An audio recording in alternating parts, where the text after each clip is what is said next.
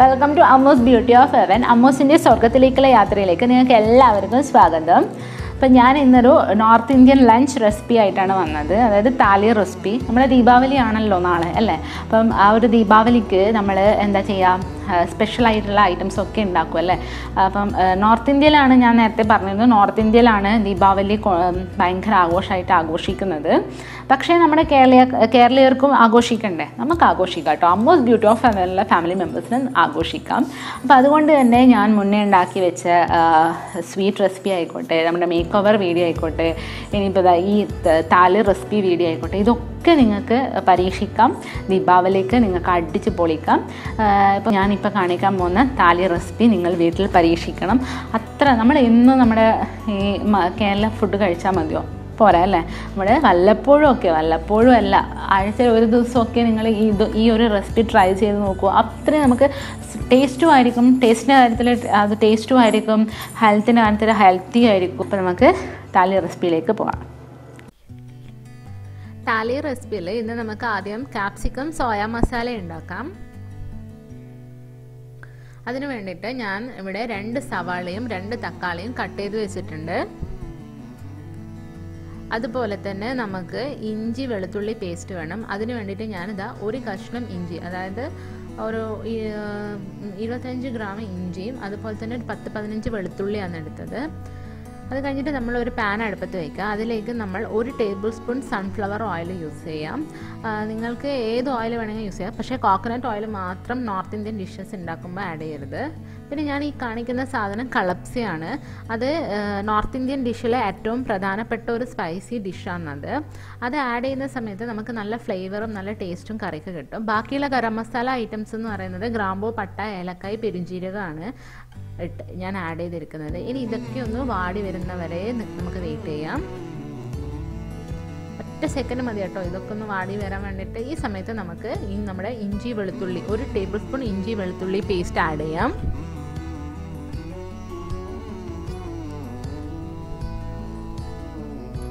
അങ്ങനെ ഈ ഇഞ്ചി വെളുത്തുള്ളി പേസ്റ്റിൻ്റെ പച്ചമണം മാറുന്നവരെ വഴറ്റിക്കൊണ്ടേ ഇരിക്കാം നമ്മൾ.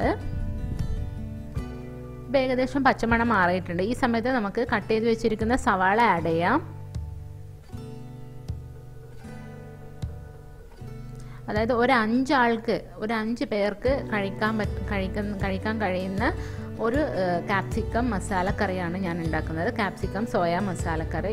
ഈ ഒരു കറി 5 ആൾക്ക് കഴിക്കേണ്ട ക്വാണ്ടിറ്റി ഉണ്ടാവും കേട്ടോ. അപ്പോൾ ആ 5 ആൾക്ക് കഴിക്കേണ്ട ക്വാണ്ടിറ്റിയാണ് ഞാൻ പറഞ്ഞത്. 2 സവാള 2 തക്കാളി എന്നുള്ള.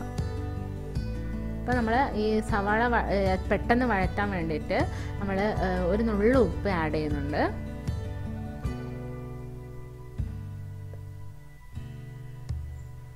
അതുപോലെ തന്നെ ഒരു നുള്ളു പഞ്ചസാരയും ആഡ് ചെയ്യുന്നുണ്ട്. ഈ പഞ്ചസാര ആഡ് ചെയ്യുന്ന വഴി നമുക്ക് നമ്മുടെ ഗ്രേവിക്ക് നല്ല ടേസ്റ്റും കിട്ടും. അതുപോലെ തന്നെ നമ്മുടെ സവാള പെട്ടെന്ന് വഴന്ന് കിട്ടും ചെയ്യും.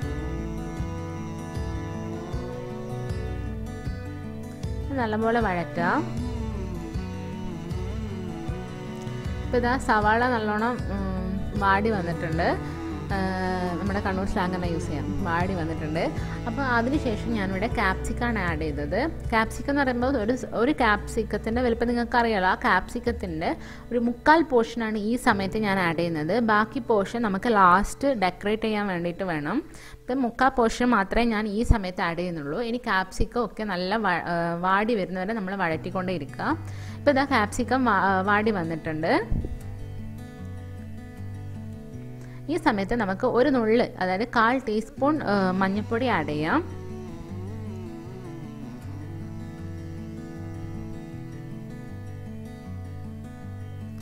അത് കഴിഞ്ഞിട്ട് നമുക്ക് ഒരു നുള്ള് മുളക് പൊടി ഒരു നുള്ള് ആഡ് ചെയ്യാൻ കാരണം വെച്ചാൽ ഈ മസാലയുടെ ടേസ്റ്റ് എന്ന് പറയുന്നത് എല്ലാ സ്പൈസസും മിക്സ് ചെയ്തിട്ടുള്ള ഒരു ടേസ്റ്റാണ്. അതായത് എരിവ്, പുളി, ഉപ്പ്, മധുരം ഇതൊക്കെ മിക്സ് ആയിട്ടുള്ളൊരു ടേസ്റ്റാണ് ഈ ഒരു ഗ്രേവിക്ക്. അതുകൊണ്ടാണ് ഞാൻ മുളക് പൊടി ഒരു നുള്ള് മാത്രം ആഡ് ചെയ്തത്. ഈ പൊടികളുടെ പച്ചമണമൊക്കെ മാറി വരുമ്പോൾ നമ്മൾ ഈ ടൊമാറ്റോ പ്യൂറി 2 ടൊമാറ്റോ മിക്സിയിൽ അടിച്ചത് അത് നമ്മൾ പ്യൂരി ഇതിൽ ആഡ് ചെയ്യാം. ഇനി ഇതൊക്കെ ഒന്ന് നല്ലപോലെ മിക്സ് ചെയ്ത് കൊടുക്കാം.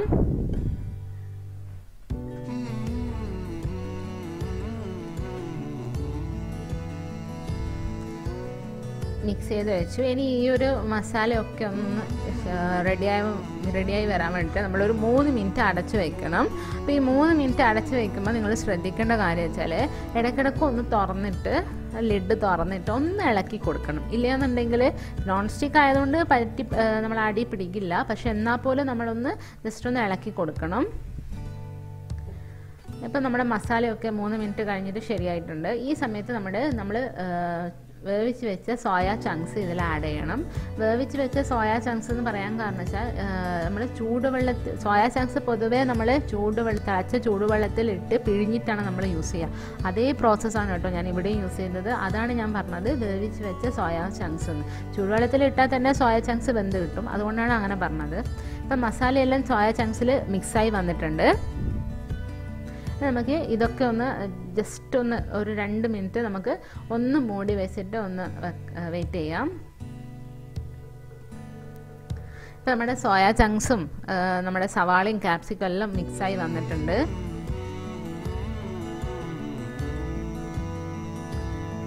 ഈ സമയത്ത് നമ്മൾ തിളപ്പിച്ചാറിയ 1/2 കപ്പ് വെള്ളം ആഡ് ചെയ്യാം.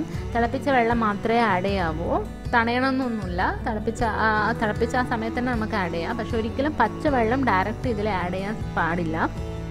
തിളപ്പിച്ചാറിയതോ അല്ലെങ്കിൽ തിളച്ച പാടുള്ളതോ ആയ വെള്ളം മാത്രമേ ഈ ഒരു ഗ്രേവിയിലേക്ക് ഈ സമയത്ത് നമ്മൾ ആഡ് ചെയ്യാവൂ.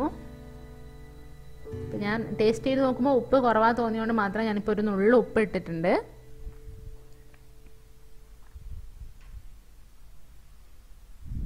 ഇനി നമുക്ക് ഈ ഒരു വെള്ളവും ഈ സോയ ചങ്ക്സും ഒക്കെ റെഡിയായി വരാൻ വേണ്ടിയിട്ട് എന്തായാലും ടൈം ഒരു 3 മിനിറ്റ് എടുക്കും. അപ്പോൾ നമ്മൾ അടച്ച് വെച്ചിട്ട് വേണം ഈ 3 മിനിറ്റ് വെക്കാൻ വേണ്ടിയിട്ട്. അപ്പോൾ ഞാൻ അടച്ച് വെച്ചിട്ടുണ്ട്. അടച്ച് വെച്ചിട്ടാണ് കേട്ടോ ഞാൻ ഈ 1 table spoon cornflour 1.5 table spoon വെള്ളത്തിൽ മിക്സ് ആക്കിയിട്ടാണ് ഇപ്പോൾ ഒഴിക്കുന്നത്. എന്നിട്ട് 3 മിനിറ്റ് വെള്ളം തിളപ്പിച്ചാറിയ വെള്ളം നമ്മൾ ഒഴിച്ചതിന് ശേഷം 3 മിനിറ്റ് അടച്ച് വെച്ചതിന് ശേഷമാണ് കേട്ടോ ഈ ഒരു കോൺഫ്ലവർ മിക്സിനകത്ത് ഒഴിക്കേണ്ടത്. ലാസ്റ്റ് നമുക്ക് നമ്മുടെ ബാക്കിയുള്ള അതായത് 1/4 ഭാഗം നമ്മൾ ബാക്കി വെച്ചിട്ടുണ്ടല്ലോ ക്യാപ്സിക്കം, അത് കട്ട് ചെയ്തത് ഇട്ട് കൊടുക്കാം. ലാസ്റ്റ് തീ ഓഫ് ചെയ്യുന്നതിന് മുന്നേ ആയിട്ട്. അതിനുശേഷം പിന്നെ മല്ലിച്ചപ്പും കൊണ്ട് വിതറിയിട്ട് വയ്ക്കാം. അങ്ങനെ നമ്മുടെ ഭയങ്കര ടേസ്റ്റുള്ള, നമ്മുടെ കണ്ണൂർ സ്ലാങ് പറയുകയാണെങ്കിൽ ഭയങ്കര ടേസ്റ്റുള്ള കാപ്സിക്കം സോയ മസാല റെഡി ആയിട്ടുണ്ട്. നോർത്ത് ഇന്ത്യൻ സ്പെഷ്യൽ ഡിഷാണ് കേട്ടോ ഇത്. ഇനി ഈ സമയത്ത് നിങ്ങൾക്ക് വേണമെങ്കിൽ കുരുമുളക് പൊടി ആഡ് ചെയ്യാം, വേണ്ടെങ്കിൽ ആഡ് ചെയ്യണ്ട കേട്ടോ. പക്ഷെ അടുത്ത നമുക്ക് ദാൽ ഫ്രൈ ഉണ്ടാക്കാം. അതിന് വേണ്ടിയിട്ട് ഞാനിവിടെ 2 തരം പരിപ്പാണ് എടുത്തത്. തുവരപ്പരിപ്പും എടുത്തിട്ടുണ്ട്, അതുപോലെ തന്നെ ചെറുപയർ പരിപ്പും എടുത്തിട്ടുണ്ട്. അതൊരു 1 കപ്പ്, രണ്ടും കൂടിയിട്ട് 1 കപ്പ് പരിപ്പാണ് കേട്ടോ എടുത്തത്. അത് കുക്കറിലിടാം. അപ്പോൾ ഞാൻ 1 കപ്പ് പരിപ്പിന് ഞാൻ 1.25 കപ്പ് വെള്ളമാണ് ഒഴിക്കുന്നത്.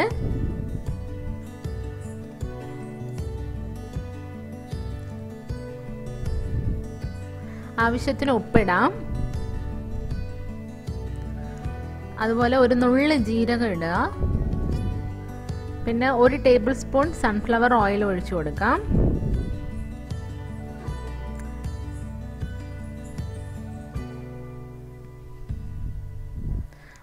മല്ലിച്ചപ്പ് വിതറാം. 1/4 ടീസ്പൂൺ മഞ്ഞൾപ്പൊടി ആഡ് ചെയ്താൽ എന്നിട്ട് അടച്ച് വെച്ചിട്ട് നമ്മളൊരു 3 വിസിലിന് എടുക്കുക. അപ്പോൾ ഞാൻ മുന്നേ കുതിർത്ത് വെച്ച പരിപ്പാണ് കേട്ടോ എടുത്തത്, അതാണ് 3 വിസിൽ. ഇല്ലെങ്കിൽ നമുക്ക് ഒരു 4-5 വിസിൽ വേണ്ടി വരും. അപ്പം നമുക്ക് ആ വേവുന്ന സമയം കൊണ്ട് നമുക്ക് ഇതിന് വേണ്ട മസാല റെഡിയാക്കാം. അതിന് വേണ്ടിയിട്ട് ഞാൻ 1 ടേബിൾ സ്പൂൺ സൺഫ്ലവർ ഓയിലാണ് ഒഴിച്ചത്. നിങ്ങൾക്ക് ഏത് വെജിറ്റബിൾ ഓയിലും യൂസ് ചെയ്യാം. അപ്പോൾ എണ്ണ ചൂടായിട്ടുണ്ട്. അതിലേക്ക് നമ്മൾ 1/4 ടീസ്പൂൺ ജീരകം ഇടുക, നല്ല ജീരകം.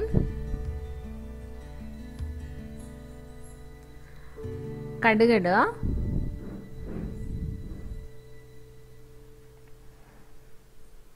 ഇപ്പം കടുക് പൊട്ടി. അത് കഴിഞ്ഞിട്ട് നമ്മുടെ റെഡ് ചില്ലി കായ്മുളക് ഇടുക. അതൊന്ന് ജസ്റ്റ് ഒന്ന് വാട്ടി കൊടുക്കുക.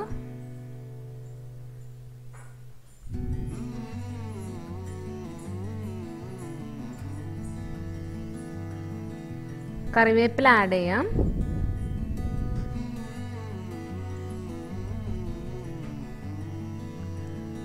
അത് കഴിഞ്ഞിട്ട് നമ്മുടെ മസാലയ്ക്ക് വേണ്ടിയിട്ട് മെയിൻ ഇൻഗ്രീഡിയൻ്റായ സവാള ആഡ് ചെയ്യുന്നുണ്ട്. അത് ഒരു സവാള ആഡ് ചെയ്താൽ മതി കേട്ടോ. അതായത് 5 ആൾക്ക് കഴിക്കാനുള്ള കറിയാണ് കേട്ടോ. ചെറുതായി മുറിച്ച സവാളയായിരിക്കണം ആഡ് ചെയ്യേണ്ടത്. ആവശ്യത്തിന് ഉപ്പ് ആഡ് ചെയ്യാം. ഇനി ഈ സവാളയുടെ പച്ചമണം മാറുന്നവരെ വഴറ്റിക്കൊണ്ടേ ഇരിക്കുക. ബ്രൗൺ കളറൊന്നും ആവണ്ട കേട്ടോ. ജസ്റ്റ് ഒരു പച്ചമണം മാറി കിട്ടിയാൽ മതി നമുക്ക്. പച്ചമണം മാറിയതിന് ശേഷം ഞാനിവിടെ 1 ടേബിൾ സ്പൂൺ ഇഞ്ചി വെളുത്തുള്ളി പേസ്റ്റാണ് ആഡ് ചെയ്തത്. ഇനി അതുപോലെ തന്നെ നമ്മുടെ ഈ ഇഞ്ചി വെളുത്തുള്ളി പേസ്റ്റിന് പച്ചമണം മാറുന്നവരെ വഴറ്റിക്കൊണ്ടേ ഇരിക്കാം. അപ്പോൾ ഈ സമയത്ത് ഞാൻ പച്ചമുളക് ആഡ് ചെയ്തു. 1 പച്ചമുളകാണ് ആഡ് ചെയ്യുന്നത്. 4ആയി കീറിയിട്ട് ഇങ്ങനെ ഇട്ട് കൊടുക്കാം. എരിവിനനുസരിച്ച് നിങ്ങൾ ഇട്ട് കൊടുത്താൽ മതി കേട്ടോ പച്ചമുളക്. ഇപ്പം ഞാനിവിടെ 1 പച്ചമുളകാണ് ആഡ് ചെയ്ത് കൊടുക്കുന്നത്. അത് നല്ലോണം വഴറ്റാം. വഴറ്റിയതിന് ശേഷം ഞാനിവിടെ 1 ടീസ്പൂൺ മുളക് പൊടി ആഡ് ചെയ്തു, 1/4 ടീസ്പൂൺ മഞ്ഞൾപ്പൊടി ആഡ് ചെയ്തു, അതുപോലെ 1 ടീസ്പൂൺ മല്ലിപ്പൊടിയും ആഡ് ചെയ്തു.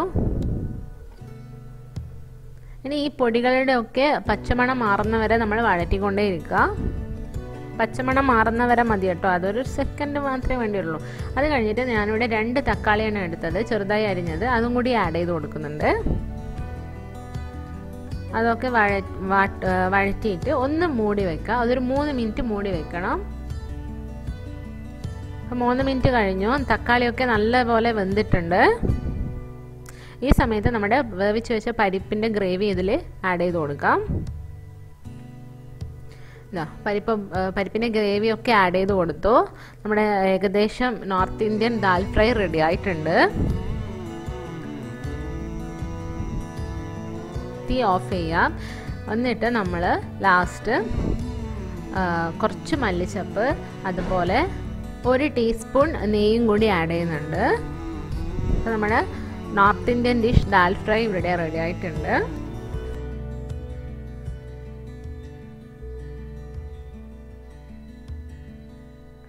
ഇത് നമുക്ക് ബീട്രൂട്ട് പൂരി ഉണ്ടാക്കാം. അപ്പോൾ ഇതിന് വേണ്ടിയിട്ട് ഞാനിവിടെ ആശീർവാദിൻ്റെ ആട്ടപ്പൊടിയാണ് എടുത്തത്. 1 കപ്പ് ആട്ടപ്പൊടിയാണ് എടുത്തത്. അതുപോലെ 1 ബീട്രൂട്ട് എടുത്തിട്ടുണ്ട്. ഇതിൽ 3/4 കപ്പ് വെള്ളം ഒഴിച്ചിട്ട് വേവിച്ചെടുക്കണം. വെന്തതിന് ശേഷം നമ്മൾ അരച്ചെടുക്കണം. അതിനകത്തുള്ള വെള്ളം യൂസ് ചെയ്തിട്ട് മാത്രമാണ് കേട്ടോ അരച്ചെടുക്കാവൂ. കാരണം ഈ വെള്ളം കൊണ്ട് വേണം നമ്മൾ ഈ മാവ് കുഴച്ചെടുക്കാൻ വേണ്ടിയിട്ട്. വേറെ വെള്ളം ആഡ് ചെയ്യരുത്. എന്നിട്ട് നമ്മൾ കുഴച്ചെടുക്കുക. കുഴച്ചെടുക്കുന്ന സമയത്ത് നമ്മൾ 1 ടീസ്പൂൺ നല്ല ജീരകവും, കുറച്ച് മല്ലിച്ചപ്പും, പിന്നെ കസ്തൂരി മേത്തി ആവശ്യത്തിന് ഒരു നുള്ളി ഇട്ടാൽ മതി. അതുപോലെ 1 ടേബിൾ സ്പൂണും ഓയിലും കൂടി ഒഴിച്ചിട്ട് കുഴച്ചെടുക്കുക. കുഴച്ചെടുത്തിട്ട് 20 മിനിറ്റ് അടച്ച് വെക്കണം. അടച്ച് വെച്ചതിന് ശേഷം മാത്രമാണ് നമ്മൾ ഈ ബോൾസ് ആയിട്ട് എടുക്കാൻ പാടുള്ളൂ. അതിന് മുമ്പേ ആ ബാറ്ററിനകത്ത് ഒരു നുള്ളി ഉപ്പിടണം കേട്ടോ. ആവശ്യത്തിന് ഉപ്പിടണം ആ സമയത്ത്. ഇത് നമ്മൾ എണ്ണ തടവിയിട്ട് വേണം നമ്മൾ ഈ ഓരോ ബോൾസും പരത്തിയെടുക്കാൻ വേണ്ടിയിട്ട്. ചപ്പാത്തി പലകയെന്ന്. അപ്പോൾ പരത്തുന്ന സമയം കൊണ്ട് നമുക്ക് എണ്ണ ചൂടാവാൻ വെക്കാം. ഞാനിവിടെ സൺഫ്ലവർ ഓയിലാണ് യൂസ് ചെയ്തത്. നിങ്ങൾക്ക് ഏത് വെജിറ്റബിൾ ഓയിൽ വേണമെങ്കിലും യൂസ് ചെയ്യാം കേട്ടോ. പക്ഷേ നമ്മുടെ കോക്കനട്ട് ഓയിൽ മാത്രം യൂസ് ചെയ്യരുത്. കാരണം ഇത് നോർത്ത് ഇന്ത്യൻ ഡിഷ് ആയതുകൊണ്ട് കേട്ടോ. വേറെ ഇപ്പോൾ നിങ്ങൾ സാധാരണ ഉണ്ടാക്കുകയാണെങ്കിൽ കോക്കനട്ട് ഓയിൽ യൂസ് ചെയ്താലും കുഴപ്പമില്ല. ഇതാ കണ്ടോ, ഞാനിവിടെ എണ്ണ തടവിയതിന് ശേഷമാണ് പൂരി പരത്തിയെടുക്കുന്നത്. നല്ല ടേസ്റ്റുള്ള ബീട്രൂട്ട് പൂരിയാണ് കേട്ടോ. സാധാരണ പിള്ളേർക്കെല്ലാം ബീട്രൂട്ട് കഴിക്കാൻ മടിയായിരിക്കും. അപ്പം നിങ്ങൾ ഇങ്ങനെയൊന്ന് ഉണ്ടാക്കി കൊടുത്തു നോക്കൂ കേട്ടോ. കണ്ടോ, നമ്മൾ ആ 20 മിനിറ്റ് വെച്ചതുകൊണ്ടാണ് പൂരി ഇങ്ങനെ വന്നത്. നമ്മുടെ beetroot puri, tasty beetroot puri ready ആയിട്ടുണ്ട്.